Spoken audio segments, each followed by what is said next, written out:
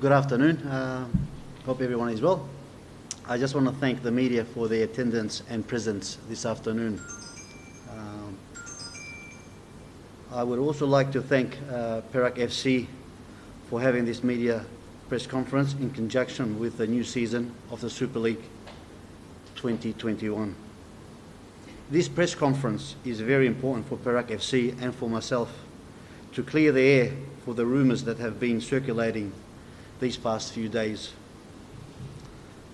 I would also like to confirm what has been said by YB Sherrill as director of Perak FC, that Perak FC and I have discussed mutual agreement to the end of my future as head coach of Perak FC earlier.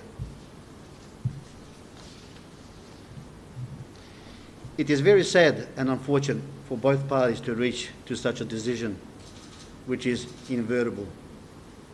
I am grateful for the understanding of the past of Perak FC to allow me to sort out my personal problems and issues back home in Australia. I want to say that I have no regrets, and I in fact very happy to have coached Perak FC for the last 4 seasons. I will forever cherish these moments and my players to Perak FC in their future development. Okay. Why all of a sudden you want to do? Look, Any special reason? I'll be really honest. I've had 4 very good years in Perak FC. Perak FC have been like a family to me. I won the Malaysia Cup, reached the final of FA Cup, went to AFC, came second, came third, came fourth. So the achievements that I've had at Perak, I'm very happy and very grateful to all my players, my staff, my coaching staff. But I have to be honest, the last year with COVID hasn't been easy for me. Last year I've been by myself without my family. It was a bit hard. And again this year. So look, at the end of the day, mentally, physically, and also family discussions, I think it's time for me to head back and look after my family. I know it's not easy, but I want to thank Perak FC for allowing me to go back, because it's not easy. It's not an easy decision that I had to make. I will miss Perak FC. They've been like a family to me. But unfortunately, family comes first, and at the moment, I'm really struggling without my family. So, yeah, it's very emotional times for me. I love Perak.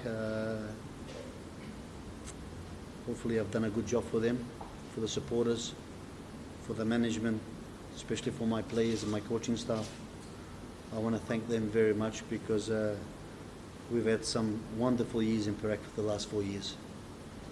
Don't you think that it's the wrong time to leave? 2 weeks more to before the start of the league? We've discussed everything, absolutely. But look, at the end of the day, I think this is the best outcome. If I keep on going, it's only going to get worse, to be quite honest.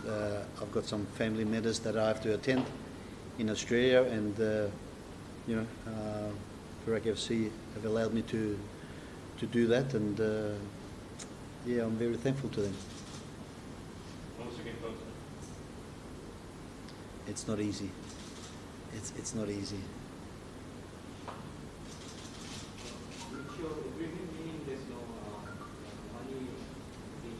No.